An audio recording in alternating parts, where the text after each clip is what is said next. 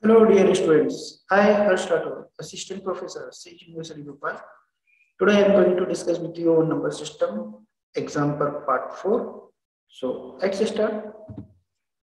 This is the question number 1. What will be the unit digit in 3 raised to power 57 into 6 raised to power 41 into 7 raised to power 63?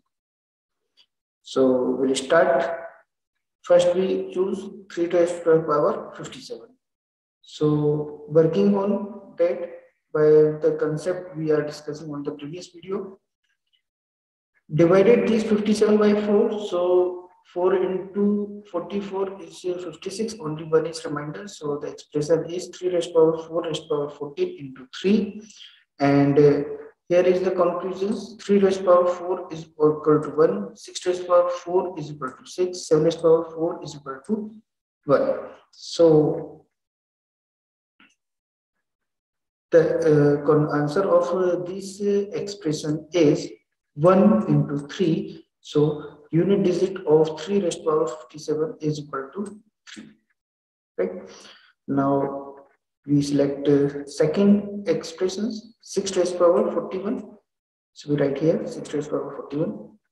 Again, converting these 41 in fourth expressions terms. So divided this 41 by 4. So expression is 6 to the power 4 raised to power 10 into 6. And we know 6 raised to power 4 is equal to 6. So the value of this expression is 6, and 6 is only left 6. So 6 into 6 is 36, and the unit digit of this product is 6.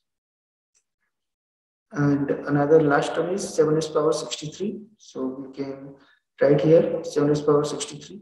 This is 7 raised to power 63.